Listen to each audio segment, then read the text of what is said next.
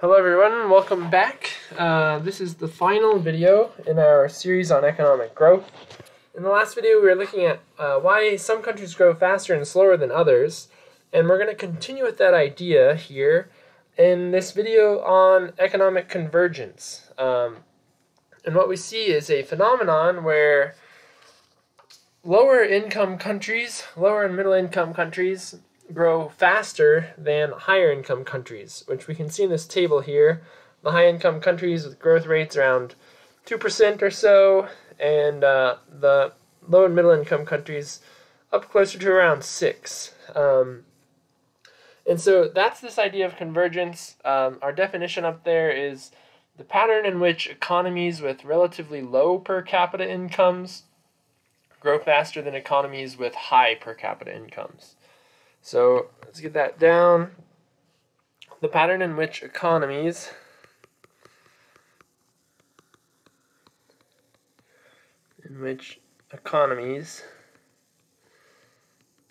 with relatively low per capita incomes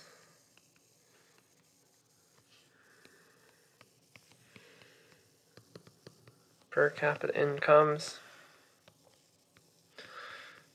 faster than economies with high per capita incomes.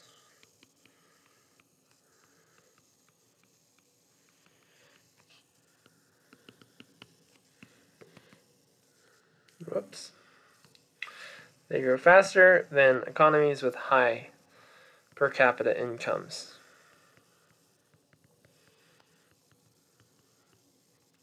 Okay, and so that's what we're seeing here. Essentially, it's as if the lower and middle income countries are growing faster and converging or kind of catching up to the higher income countries. So we're going to discuss a few ideas as to why that might happen. The first being this idea of diminishing marginal returns. This happens a lot in economics. And so we can draw a little graph here to explain. We have output there, inputs here, things like labor or capital. And we see this phenomenon where as you add more and more inputs into the production process, it's going to increase output, but at a diminishing rate. And so if this was, say, labor down here, and you go from 0 to 1, or maybe call it 1,000,000 workers, actually let's call this capital. And so starting with no machines and moving up to 1 or 1,000 machines, something like that. Output here, let's call this Y0, or let's call it Y1, is going to increase by quite a lot. So this whole difference here comes about from adding even a single machine to a production process, which might not otherwise have had one. Thinking about, in particular, something like sewing machines. So if we had a textile factory and everyone is sewing by hand, and you moved from 0 sewing machines to 1 sewing machine, that's going to increase output by quite a lot. You come up here, and if we're at something like 20 and we go to 21, given a fixed amount of labor,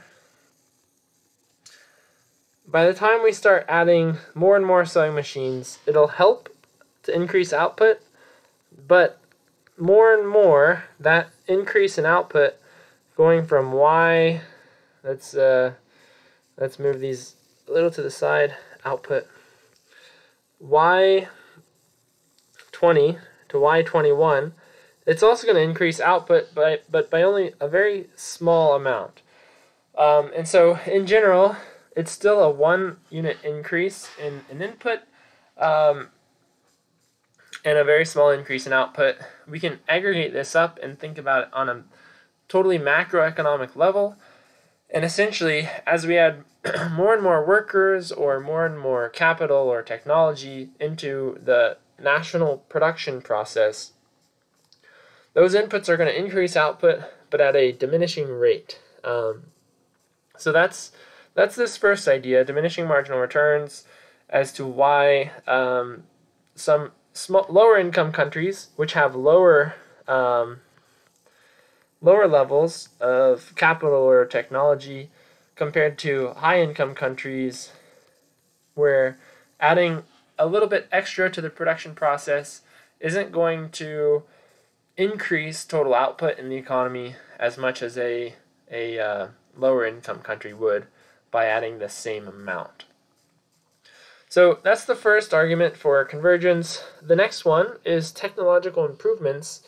And the idea here is essentially, if you're at the forefront of technology and innovation, in order to create even something completely new, you're going to have to totally innovate, totally come up with a new product or service or way of doing things. Whereas lower income countries, they can see examples of what works and what doesn't work and adopt technology that already exists. And so basically being an imitator versus being a pioneer, and lower income countries which aren't using the latest and greatest technology, they can just adopt those and then get a lot of the benefits from that without having to totally invent or innovate something new. So what we're going to write here is that low-income countries can apply new technologies. Low-income countries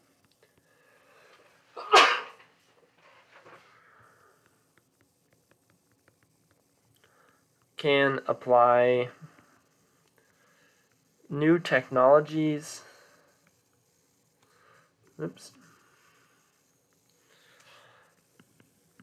that have already been invented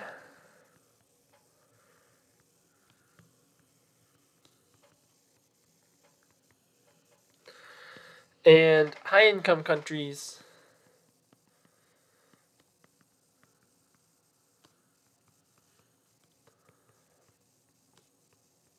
need to invent or innovate something completely new.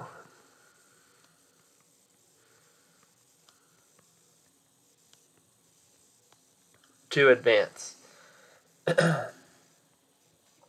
if they're already on that forefront of the technological revolutions.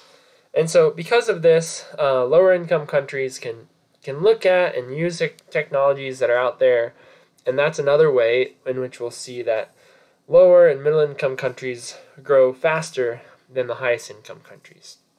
So we do see that phenomenon typically, but some of these low and middle income countries still do not converge, and that's what we have here, this idea of a middle income trap. And so here, this is all normalized relative to the United States. So this dotted line up here, that's the United States. Economic growth normalized by itself, so any number divided by itself is just 1. That's why this is 1 everywhere, and it makes for easy comparisons for different countries over time. So back in 1950, Ireland was about half of the size of the United States. Mexico was about a third of the size, and all of these countries were a little less than a fifth or 20% of the size. But we have seen some of these countries converge, economic convergence, but some have stagnated in what we call the middle income trap. And so what's the question, or the question is, what's going on here? And this is going to go back to the original idea of what is required for any growth at all. So I just want to quickly write down this list of countries in order so that you can see them here. The first one up here is Hong Kong. Then we have Singapore. And then the green line is Ireland. Singapore, Ireland, oops, and Taiwan. Up here, the countries that have been more convergent than the others. Down here, the dotted line is Mexico, then Brazil, Ecuador in blue, and Guatemala. So here's what we see on this graph: Hong Kong, Singapore, Ireland, Taiwan, Mexico, Brazil, Ecuador, Guatemala. And the question is, why did these lower countries here not converge and the upper countries did? Again, that's going to come back to economic policy, free markets, convergence, things like the rule of law that we talked about before, protecting private property rights. And if we compare that ranking of convergence to this economic freedom index, which we talked about in a much earlier video, here, ranking these are listed as they were in the index above.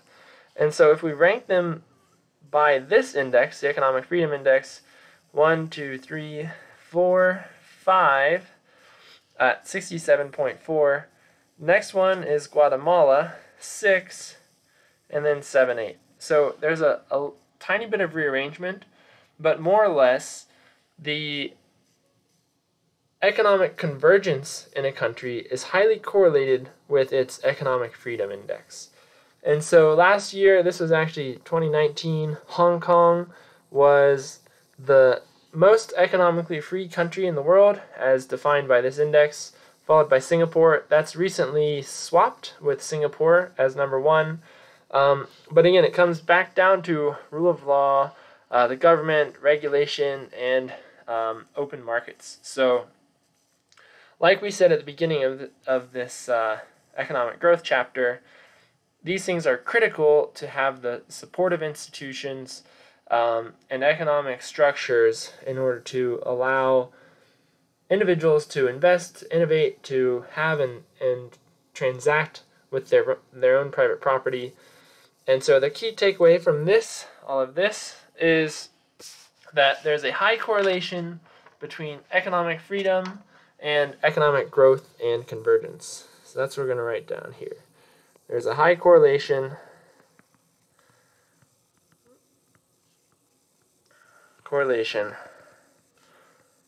between economic growth and convergence. There's a high correlation between economic freedom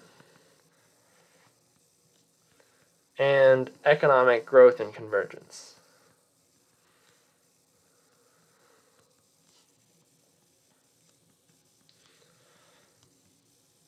Okay, and there we have it. And so the countries that have higher levels of economic freedom, better rule of law, better judicial systems, more open markets, we see that those countries tend to converge better than others.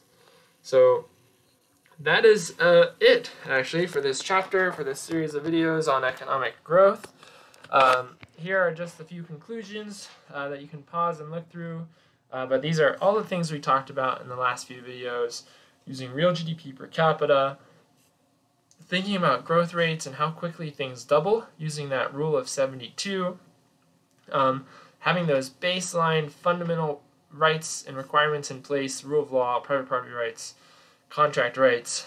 If you have those, your country can grow, and your country will grow by even more the more productive it is. So we talked about labor productivity, and ended with this video here on economic growth and convergence. So stay tuned. In the next videos, we're going to be moving on to a new topic, looking at labor markets. So unemployment and other labor market statistics, to start thinking about how do macroeconomists think about labor market health in an economy. So stay tuned for those videos, and I'll see you there. Thanks.